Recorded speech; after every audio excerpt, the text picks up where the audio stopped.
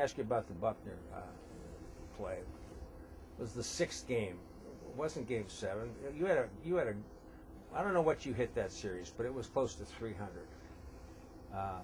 And I know you had a home run in that series. You had a home run in Cincinnati, right? Am I correct? Yeah, I had 2 home runs in the Mets series. Yeah. I mean, so you were once again very productive in the postseason. But you were the only guy that, when Jack and I talked to you in spring training, I was fascinated by this. On the Buckner play, and you can speak to him as an individual because you when he threw out the first ball a couple of years ago in opening day last year, you were the one that caught him. Yeah. But you were in right field and had a very unique view of that play. Tell us, no one's ever really heard from you as to what it looked like.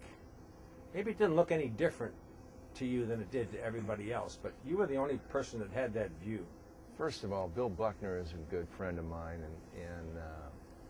but I saw it the same way he saw it. And if you really saw the field, they call it the foul line. It should be the fair line, or the foul pole. It should be the fair pole. But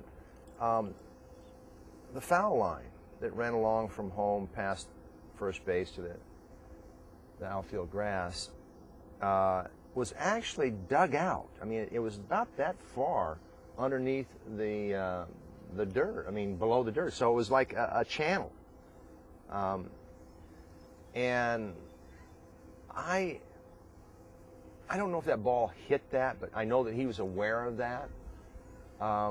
There are a number of things that happened still that I question today. I mean, why didn't we bring Bob Stanley in to throw that last inning? Bob Stanley was our best reliever through that whole.